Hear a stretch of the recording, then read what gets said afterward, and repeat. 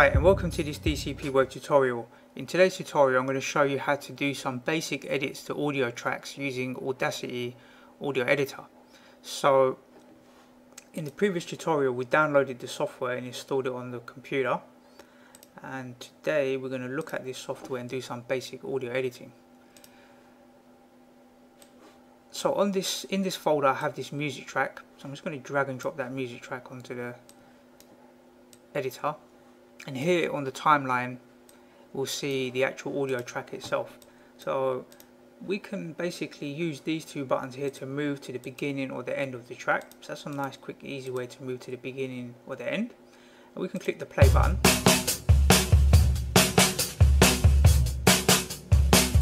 And we hear the music track play. And let's assume that we want to edit this music track, do some basic edits to it. So let's assume that we want the audio track to start from this position here. We can see there's some differentiation in the audio track here. So we click play. It's like the break in the audio, this part here, and that's where we want the audio track to start. So we can position our mouse cursor here, and then we can select using the left mouse click and dragging across to select this part of the audio. Then we can use this button here and this will cut the audio. So we can click that there. And now we can click play. And we can hear the audio track start here.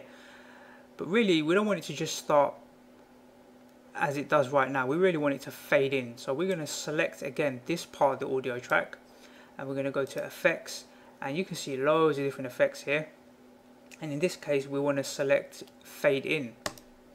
Now when we click the play button, we'll click this back arrow and click play.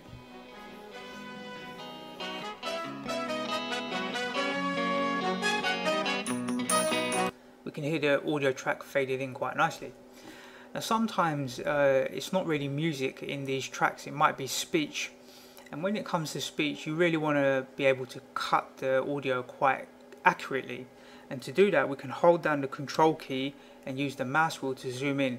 Then we can even pick out specific words. So this could have been a couple of words that you want to cut out of the audio. Then you can really get quite accurate with your cutting by zooming in quite close to the audio track and cutting out specific words or specific parts of the audio track itself. So that's how I'll do that. So let's zoom back out. I'll hold down the control key and use the mouse wheel to zoom back out. And in some cases you may want to cut certain parts of the audio, like in the middle here. So we can just simply left click and drag across to select certain parts of the audio. And you can see like there's these two different arrows, so you can drag across here and pick specific parts of the audio and then edit them and cut them out using this cut tool. Now in this case I may just want to get rid of all of this section of the audio. I may want it to be quite short because it's for a YouTube video or it's for some sort of audio content that I'm creating. And I just want to get rid of this part here, so I'm going to just use the cut tool here and cut that out. And at the end I want to fade that out, so I'm going to select again the end part of the audio and I'll go to effects and then I'll click fade out. So now we've got the audio track fading in and fading out. Let's just check that fade out.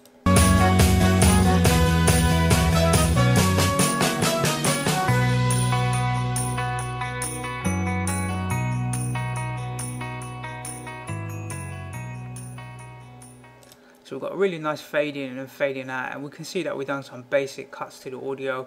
So this is really just a beginner's tutorial. I will do some more advanced tutorials at a later date. Just want to show you how to do some basic audio editing.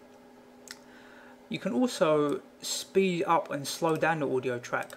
So to speed it up and slow it down you can use this tool here. This is the playback speed.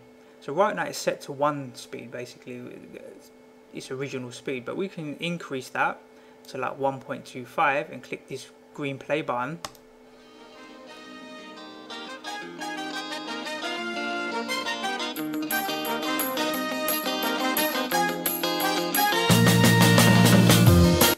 You can hear the audio track is quite fast now, and if you want to set it back to its original speed you can drag it across and find 1 again, or if you want to do it a quicker way, let's say set to here, you can just double click on the button and then just set this to 1 and then click OK, and it will be back at its original playback speed.